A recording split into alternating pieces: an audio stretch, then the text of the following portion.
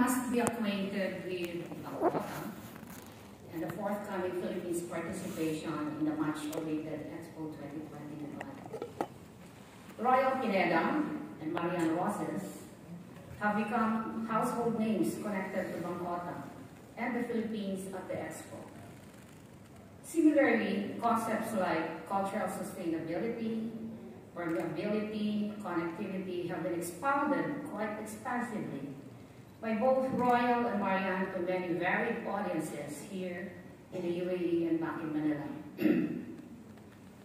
Man is nature, nature is peace. Variety of the world and our gift to the world are recurring messages that have been spoken and written about in media releases and at events. Tonight, allow me to share with you the untold journey of Bangkok and introduce a word that to me is the most significant, purposeful, and meaningful description of how the Philippines came to be at the Expo 2020 Dubai. This word is complexity. Complexity is defined as the state or quality of having many interrelated parts or aspects, and in fact is synonymous most often than not with complication, with problem, difficulty, intricacies, convolution, and entanglement. Creating Bangkok was complicated and a perfect case of complexity, starting from the moment the critical decision to participate was made by the Philippine government. From the bidding and awarding of the project concept to Royal Pineda, from translating the design idea of Royal into a narrative curated by Marian Roses that required tremendous mental effort to comprehend, then merging that complex narrative into art and architecture, all the way into digging foundation and building a physical structure right in the desert of Dubai. The project was very complicated from the very start, with objections to a Philippine commitment from certain sectors in government, including me actually when I was still with SITEM.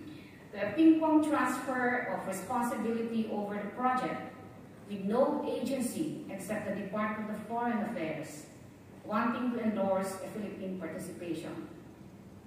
For more than a year, the project went from DFA to the Department of Tourism, then to the DTI, and then back to tourism, until the DFA secured the President's approval in 2018 to commit to the Expo for 2020 Dubai with SITEM as lead agency. Project management was later transferred from SITEM to the DTI under my office. The Philippines' participation in Expo was likewise one of many complex firsts in the history of our country's participation in World Expos. The biggest plot area, the biggest and tallest building that we have ever built and designed. The first time we broke ground and built from ground up. From an administrative point of view, the Expo project was the first overseas design and build project of the DTI and of the government, which necessitated testing the yet untried procurement process for overseas projects. It was likewise the first time that we established a Bangkok creative community that involved thousands of characters and talents, both in Manila and Dubai, in both lead and supporting roles to deliver the project. A complex beginning, complex architecture and narrative, complex characters, amid the complication of the pandemic, which created the perfect scenario for a more complex system of managing an Expo participation. The hardscape complexity of this project involved 1,283 workers on site, working 672 days of hard construction work and 337,630 man-hours, and ultimately, and thankfully, with 0 fatalities and no injuries.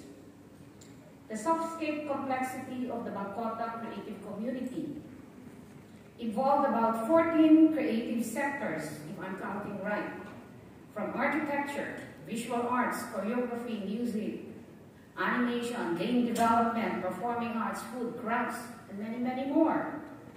We assembled and orchestrated a little over 2,000 artists, talents, and skilled workers, both here in Manila and Dubai, including suppliers based in Korea, Italy, Belgium, and the United States.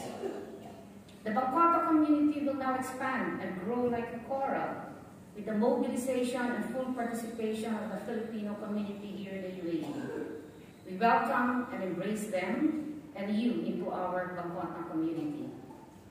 On October 1, we will open our doors to the public, and you, the Filipino community here in the UAE, will be our very first visitors.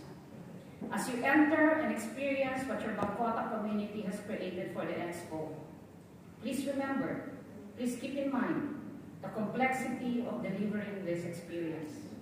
The thousands of nameless and faceless workers, designers, artists, artisans, as well as government personnel, both here and from Manila, working together as one to bring to life the Philippines' participation in Expo 2020 Dubai.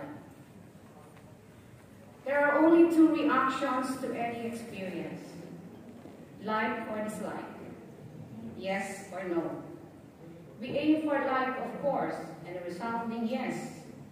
And we hope for your understanding and empathy if we have somehow missed on any detail or on anything that is problematic or caused you any inconvenience. I apologize on behalf of everyone. For the Philippines, therefore, complexity signifies more than complications and difficulties, more than problems, more than intricacies. It refers to diversity and a high degree of sophistication that produced a distinct and unique output from extraordinary people, from everybody who were involved in this project. Ladies and gentlemen, from here on, therefore, when you think of Bangkota, when you say, I am Bangkota, remember, you are part and parcel of a complex Bangkota community where disruption and creativity and unity in the diversity prevail. Thank you and good evening.